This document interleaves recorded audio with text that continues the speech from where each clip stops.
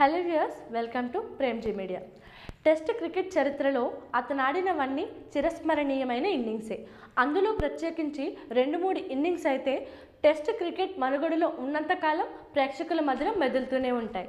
Test ఫార్మాట్లో అప్పటి వరకు విండీస్ దిగ్గజ ఆటగాడైన గ్యారీ సోబర్స్ పేరిట ఉన్న అత్యధిక వ్యక్తిగత స్కోర్ రికార్డును సునాయాసంగా అధిగమించగలిగిన ఆ ఆటగాడు టెస్ట్ క్రికెట్ చరిత్రలో అసాధ్యం అనుకున్న ఎన్నో రికార్డులను తన ఖాతాలో వేసుకున్నాడు.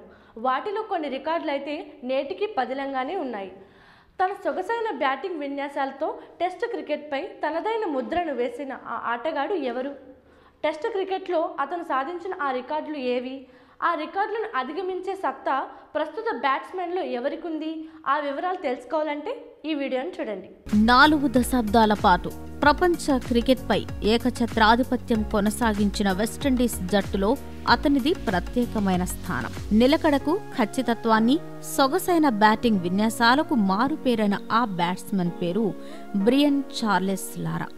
1990 నుంచి 15 సంవత్సరాల పాటు విండీస్ జట్టుకు అన్నీ తానై ముందుండి నడిపించిన ఈ లెఫ్ట్ హ్యాండ్ సొగసరి టెస్టులో ఎన్నో మరుపురాని ఇన్నింగ్స్లను ఆడాడు. ఈ క్రమంలో అతను టెస్టులో అత్యధిక వ్యక్తిగత స్కోరు రికార్డును 2 సార్లు అధిగమించాడు. 1994లో ఇంగ్లాండ్ జట్టుపై 375 పరుగులు సాధించిన ఆయన విండీస్ దిగ్గజ ఆటగాడైన గ్యారీ సోబర్స్ 365 నాటౌట్ రికార్డును సునాయాసంగా అధిగమించగలిగాడు. నాటి నుంచి దాదాపు 10 సంవత్సరాల పాటు లారా పేరిటే ఉన్న ఆ రికార్డును Australian all time great opener Matthew Hayden అధిగమించాడు.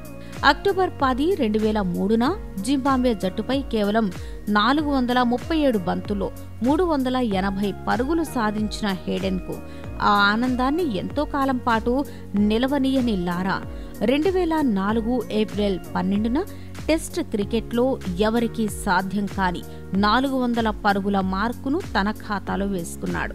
నాటి నుంచి నేటి వరకు పలువురు క్రికెటర్లు ఈ ఫీట్ను సాధించేందుకు ప్రయత్నిస్తూనే ఉన్నారు.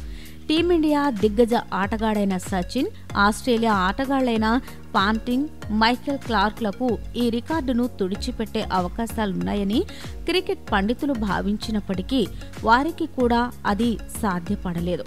ఇక ప్రస్తుత క్రికెటర్ల విషయానికొస్తే లారా రికార్డును అధిగమించే సత్తా ఎవరికుంది అనే విషయంపై విస్తృతమైన చర్చ కొనసాగుతోంది. కొందరు టీమిండియా ఆటగాళ్లైన విరాట్ కోహ్లీ, రోహిత్ శర్మల పేర్లు సూచిస్తుండగా మరికొందరు విశ్లేషకులు ఆసీస్ ఆటగాళ్లైన డేవిడ్ వార్నర్, స్టీవ్ స్మిత్లకు ఆ సత్తా ఉందని అంటున్నారు.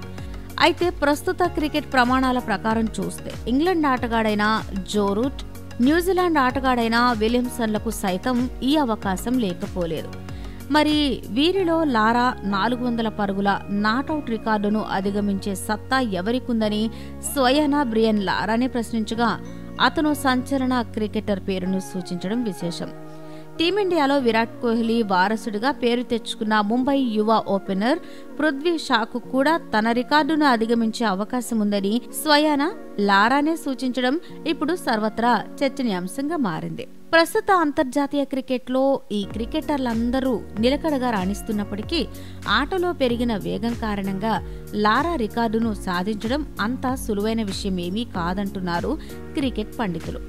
పొట్టి క్రికెట్ ప్రభావంతో 5 రోజుల పాటు జరగాల్సిన టెస్టు మ్యాచ్లు 3-4 రోజుల్లోనే ముగుస్తుండడం లారా రికార్డును అధిగమించడానికి ప్రధాన అడ్డంకి కాగా ఆటగాళ్ల ఫిట్నెస్ సమస్య మరో అడ్డంకి అంటున్నారు కొందరు విశ్లేషకులు. లారా క్వాడ్రపాల్ రికార్డును అధిగమించడంలో ప్రధాన అడ్డంకులైన ఈ రెండింటిని పరిగణలోనికి తీసుకుని పరిశీలిస్తే టీమిండియా ఆటగాళ్లైన విరాట్, రోహిత్, పుజారా, పృథ్వీ షాలకు ఈ ఫీట్ సాధించడం పెద్ద కష్టమేమీ కాకపోవచ్చని అంటున్నారు క్రికెట్ పండితులు. ఈ క్రికెటర్ల తాజా ప్రదర్శనలు పరిగణలోనికి తీసుకున్న, వీరి ఫిట్నెస్ ను పరిగణలోనికి తీసుకున్న ప్రపంచ క్రికెటర్లతో పోలిస్తే వీరికే ఆ అవకాశాలు ఎక్కువగా ఉన్నాయని అంటున్నారు విశ్లేషకులు. ఇక ఆసీస్ ఆటగాళ్లైన డేవిడ్ వార్నర్, స్టీవ్ స్మిత్ల గత ప్రదర్శనలను, వారి ఫిట్నెస్ ను పరిశీలిస్తే కోహ్లీ, రోహిత్లతో సమానంగా వీరికి అవకాశం ఉందని అభిప్రాయపడుతున్నారు క్రికెట్ పండితులు.